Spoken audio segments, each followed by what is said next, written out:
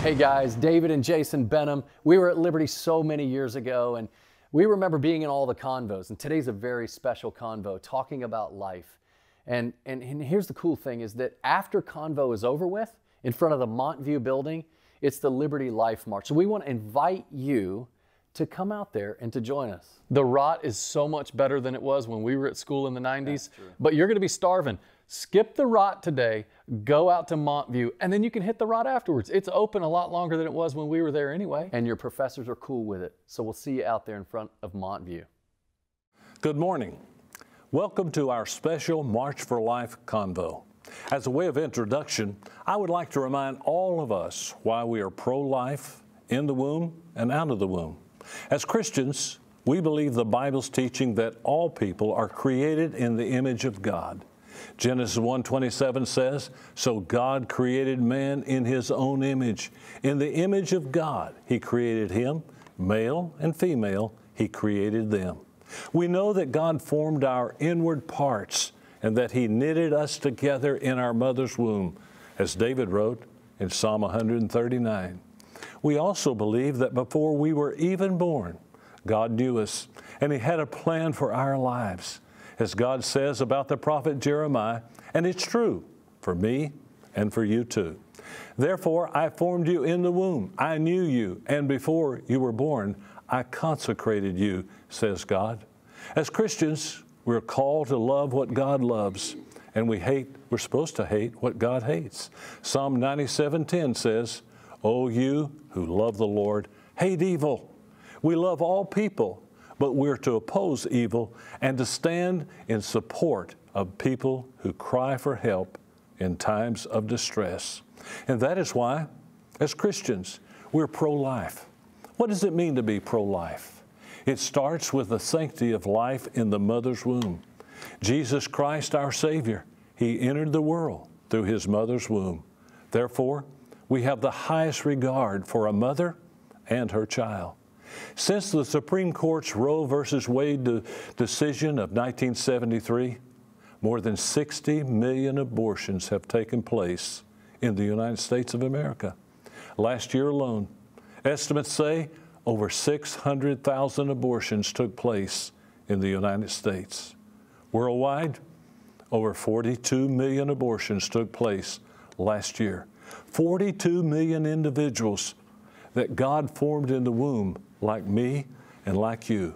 They were denied the opportunity to live. Abortion is the leading cause of death in the world today. We deeply care about mothers in crisis pregnancy. We deeply care about those who have experienced an abortion. Did you know that for every abortion clinic in operation, there are 3 crisis pregnancy centers ready to help mothers, ready to help you, help those who need love and support at this time in their life? When we say we're pro-life, we mean both the mother and her child. Today, you're going to hear from some special women about the importance of the pro-life cause and how you can get involved and/or get help for yourself. Please welcome the Liberty Worship Collective. I'm looking at a masterpiece. I'm staring at a work of art. I'm listening to a symphony in every beat of your tiny heart. You used to be a choice to make, but now I think you've chosen me. 'Cause I see 10 fingers, 10 toes, 2 eyes, and I know this is meant to be. Oh, I don't believe in accidents. Miracles, they don't just happen by chance. As long as my God holds the world in his hands, I know that there's no such thing as unfair. Broken turns to beautiful. I see you right before my eyes. And every single breath you breathe is destiny love has brought to life. I thought this was my story's end, but now the future's all I see. Instead of asking who you might have been, I'm wondering who you're gonna be. 'Cause I don't believe in accidents. Miracles, they don't just happen by chance. As long as my God holds the world in his hands, I know that there's no such thing as unplanned. Every life deserves a voice. Every child deserves a chance. You were more than just a choice. Oh, there's no such thing as unplanned. Every life deserves a voice. Every child deserves a chance. You were more than just a choice. 'Cause there's no such thing as unplanned. Every life deserves a voice. Every child deserves a chance. You were more than just a choice. Oh, there's no such thing as unplanned. Thank you, Worship Collective, for that amazing song. I'm Ryan Helfenbein with the Falkirk Center. Welcome to a special Liberty for Life Convo. We have an important lineup of speakers this morning. Allie Beth Stuckey is up next. Thank you so much for being here. Thank you for having me. What an amazing opportunity to get to speak to students passionate for life, passionate about the gospel. This year, more than ever, it is vital for us to march for life, which means marching against opposition, against attempts to silence, demean, and demonize, marching against efforts to dehumanize the most vulnerable, marching for the right of all Americans, including babies in the womb, to life, liberty, and the pursuit of happiness. And we are facing, maybe more than ever, challenges to our cause. And not just when it comes to sticking up for babies, but for all issues Christians are obligated and inspired by the Holy Spirit to march for. Most Christians that I speak to have this feeling. It's almost like this inexplicable feeling and this ominous feeling that something is about to happen, that things are about to get really tough for Christians, tougher maybe than it's ever been for us in the United States. It's almost like we're all bracing ourselves for impact. Like we see this kind of hostility on the horizon. We know it's coming. We don't know what it's going to look like or feel like, how difficult it will be. But we sense that perhaps true Christian persecution is on the march towards the United States. And when I or other Christians say something like this, we are very often met with eye rolls, or we're accused of having some kind of victimhood complex. We're even reminded that actually Christians have unmatched and unwarranted privilege and power in the United States that's harmful and needs to be diminished. And to an extent, it is certainly true that Christians in America have enjoyed many of our views being mainstream. Christianity, even if in name only, has laid the foundation for our founding documents for a very long time. It shaped our school curriculum. It influenced the standards of appropriate media entertainment. It colored our cultural consciousness, and it centered itself in many of our elections. Going to church was a part of life. It was necessary to having community, to having good standing in your town. Possibly expanded your job prospects. Church served as the hub of friendships and matchmaking. Regardless of one's actual relationship with Christ, church-going and the basic tenets of Christianity have been, for centuries, inextricably intertwined with everyday life in America. It was Alexis de Tocqueville, in his extensive research on American life, who remarked that the most unique and extraordinary characteristic of the United States, the thing that set us apart, was our religion, our Christianity. And so despite many of our failures, the ideals of treating people equally on the basis of us all being created equal by God and given certain unalienable rights by Him is what made us different than every other nation that has ever lived. It served as the inspiration for righting our wrongs and the water that rapidly grew the seed of liberty into a blossoming tree of success and prosperity for people of all stations from all over the world.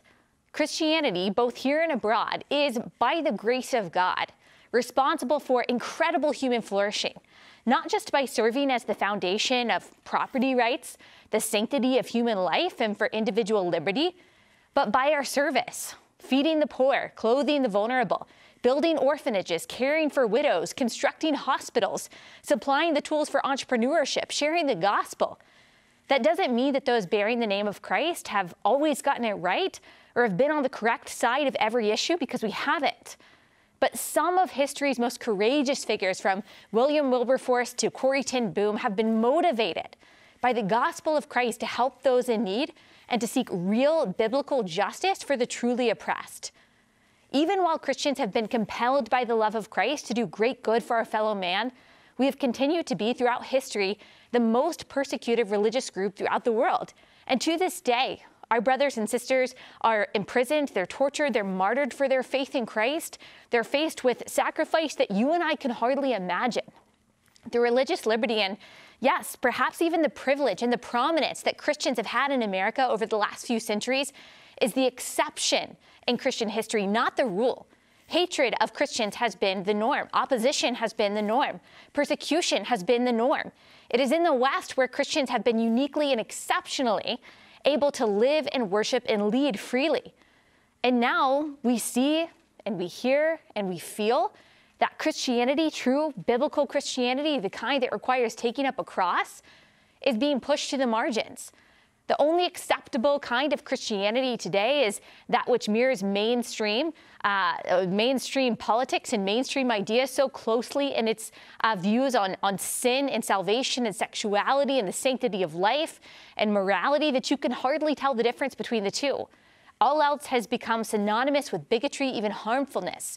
Whether it is a lawsuit that's launched at a Christian florist for exercising her faith in her business, or legislation that seeks to coerce nuns to supply birth control, or Christian adoption agencies from operating according to their biblical values, whether it's censorship or slander, unjust condemnation, or cancel culture, Christians in America are already facing forms of persecution that are putting some people's faith to the test. And how do we know it's putting faith to the test? Because of the level of compromise that we see among our friends in our churches, even from the pulpit, giving up and giving in on the hard parts of Christianity, neglecting to talk about the political topics like the sanctity of marriage and life, about the differences in social justice and biblical justice, not realizing that these are not primarily political topics for Christians at all, but they're theological ones. And we haven't even seen real persecution here yet. We're just beginning to see Christianity being pushed out of the mainstream and into the margins. And already many of us can't handle the opposition. We're scared of being called a bigot. We're scared of getting mean messages on Instagram, or feeling awkward with our friends, or getting bad grades in class, when Christians around the world and throughout history have been jailed and beheaded for their faith. We are kidding ourselves if we think that when faced with the prospect of death, we will proclaim the gospel and stand up for that which is good and right and true, if right now we're refusing to do so because we're faced with the prospect of criticism. This week, I had a conversation with Andrew Brunson, the missionary to Turkey who was imprisoned for 2 years there for sharing the gospel, someone who has dealt with the kind of persecution that most of us have never even come close to enduring. He told me that he shares my feeling and the feeling of a lot of Christians right now that something's coming here in the United States, that a wave of hostility towards Christians is on the way, that America is going to change and Christians are going to be seen as the ones standing in the way of so-called progress, that the only acceptable form of Christianity will be that which looks just like the world, and those who truly follow Christ will be aggressively pushed to the side. And because American Christians are so used to comfort, because we are so used to our cozy position in the mainstream, many of us are very fearful. We just want to avoid discomfort for as long as possible. Some are falling away. Some of our friends, our fellow church members, our pastors are compromising, are trying so hard to be friends with the world that they've abandoned friendship with Christ. And the Bible tells us that these two friendships are mutually exclusive. I strongly feel that it's going to get a lot harder to proclaim the name of Christ here in this incredible country whose successes would have been impossible without the tenets of Christianity. It will be much harder to deny ourselves and to follow Christ, to live in the world and not of it, to reject worldly dogmas, the subversion of absolute truth, the denial of moral order. The world will tolerate Christians less and less, but the world will need Christianity more and more. A world hostile to the gospel still needs the gospel. The world resistant to truth still needs the truth. A world that denies Christ needs Christ. The world who rejects the service and the kindness and love of Christians needs the service and the kindness and the love of Christians. The poor still need to be fed when the politicians who campaigned on helping them inevitably fail. Babies in the womb need champions when the people in the White House and Congress have made it their mission to ensure as many of them are murdered as possible. Children still need to be loved and discipled and raised in goodness and truth when their schools are instilling them with lies. Truth still has to be declared when the political and cultural powers that be insist that men or women, that life starts whenever we want, that right is wrong and 2 + 2 = 5. And if Christians won't do these things, even when pressed, even when pressured, even when, yes, persecuted, very few others, if any, will. God did not place you and me here in this country at this time on accident. So many people, myself included, find ourselves longing for a simpler time when Christianity was more acceptable, when it wasn't so scandalous to have beliefs that align with the Bible. But we've got to let that nostalgia go. That time has come and gone, and it's not for us. God has, for this generation, something different than what our parents and our grandparents who lived in America had. He has different tasks for us, a different calling, maybe a very heavy calling, one that may make us cry out to God and ask him to let this cup pass from us, but ultimately we'll have to model our prayers after Jesus and say, not my will, but your will. God did not place those of us who know him here and now accidentally or arbitrarily. It is not in his nature to do anything haphazardly. As R.C. Sproul famously said, there is not a single maverick molecule in the entire universe. He is in perfect, sovereign control over all of it. Not even this past year was any surprise for him. He was before, in, through, and over all of it. He planned for you to be born at the exact hour you were born in, for the exact purpose that he has for you, for this generation, and for his church. He did not place us here, Christians, to be safe, to be comfortable, to be quiet, to blend in, to stay silent on the hard things so we can fit in with our friends, so we can be liked, so we can get good grades or even get a decent job. We have all of eternity for safety and comfort and ease. But for right now, for the tiny blip on the span of eternity that represents our lives, we are to be uncomfortable. We're to be unpopular, to be loud, to stand out, to preach the gospel unapologetically, to obey Christ with all that we have, to do the good work that he has called us to do, in fighting for the vulnerable and those who have no voice. The charge for us is no different than the charge for Christians 2,000 years ago. Love God with everything you have, love your neighbor as yourself, and from these two things, make disciples of all nations, seek true biblical justice, do selfless and good work, and refuse to obey any tyrant if it means disobeying God. Christians have been a thorn in the side of tyrants from the beginning of our existence, not because of political might or because of cultural sway, but because of our dogged insistence upon doing what God calls us to do despite the consequences. Silence our speech, we continue to preach the gospel. Take away our property and livelihood, we'll find a way to be generous. Murder babies, we'll do whatever we can to save them.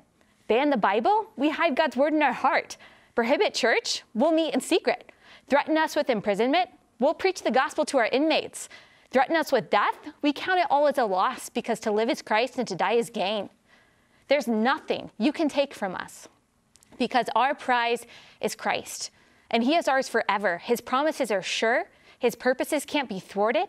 His plans can't be hindered. He promises to one day come back to defeat sin and evil and sadness and injustice and sickness forever. And then and only then will it be perfectly revealed who's on the right side of history and who's not. And Christians, because of his grace rather than any of our goodness, can have perfect confidence that the discomfort and the opposition and even the persecution we feel today is not only temporary but worth it, creating for us a far greater glory that outweighs all of our troubles here. The least we will be called to do in the coming age is march. And yet doing so is a representation of our commitment to move forward steadfastly in obedience to Christ, in defense of the most vulnerable, marching for the lives of those we have been charged with speaking for and protecting.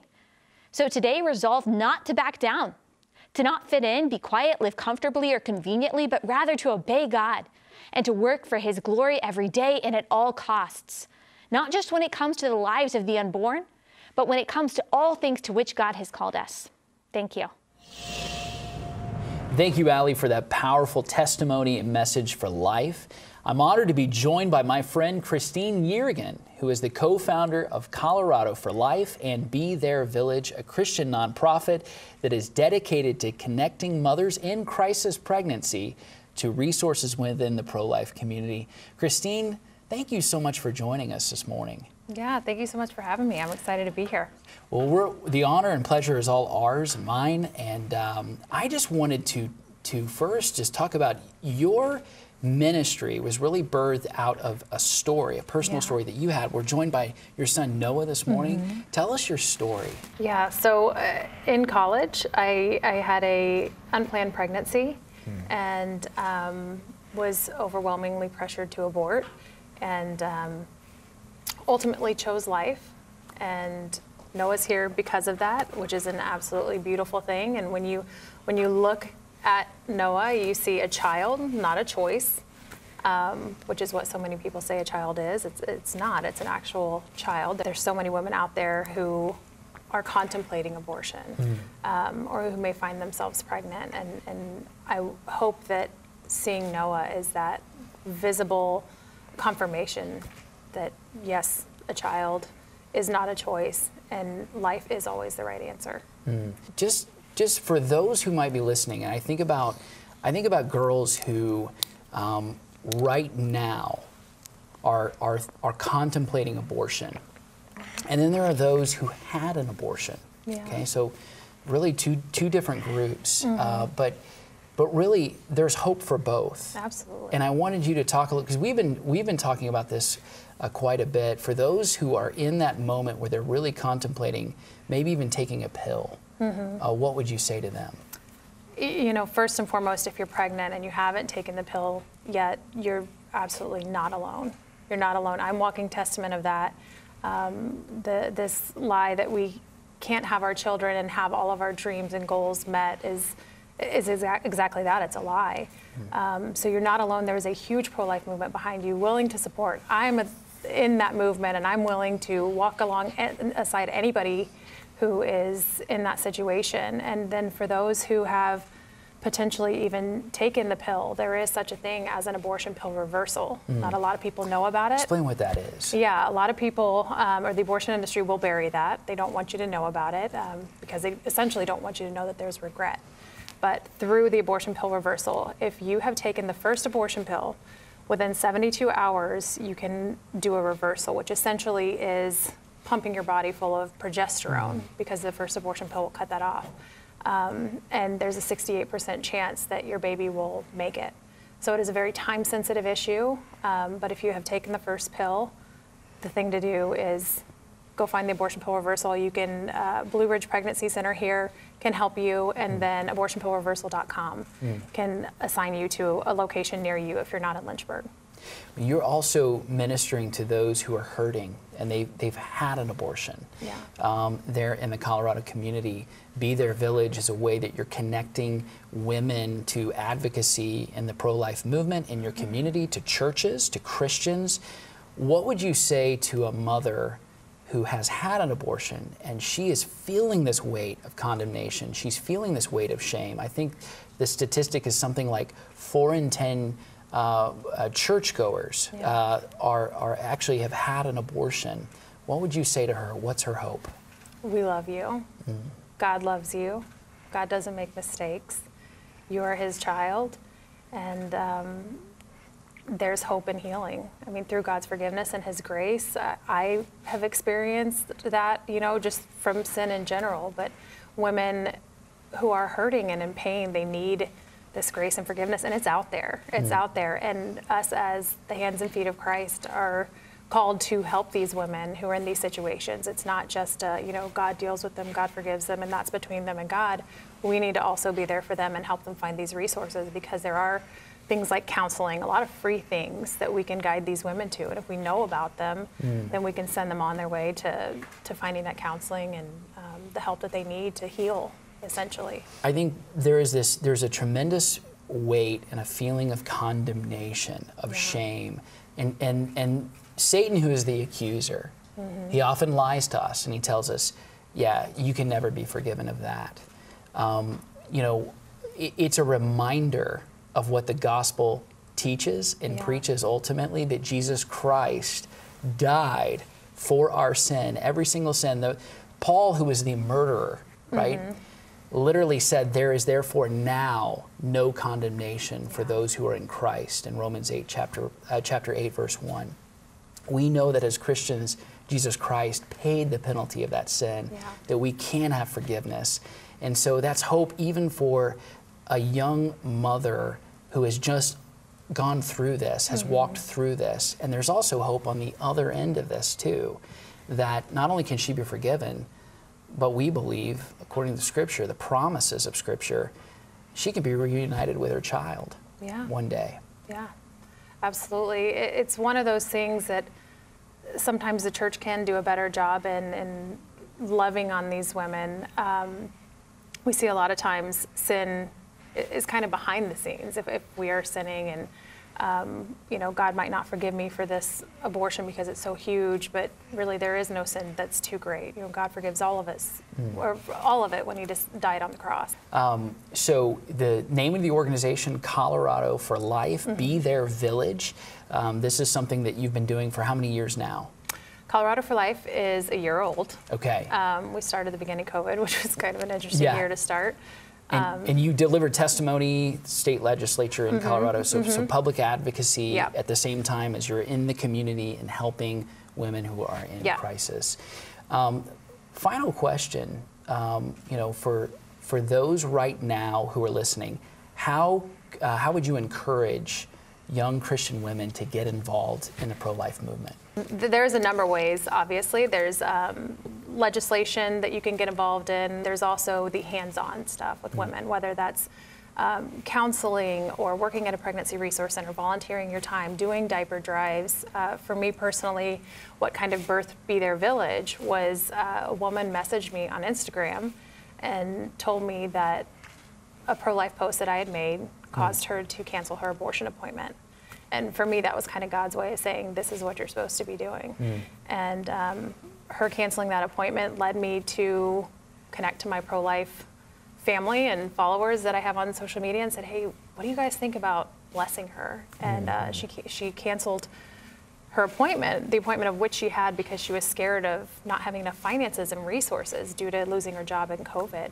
And we were able to fill a baby registry within an hour or two. Wow.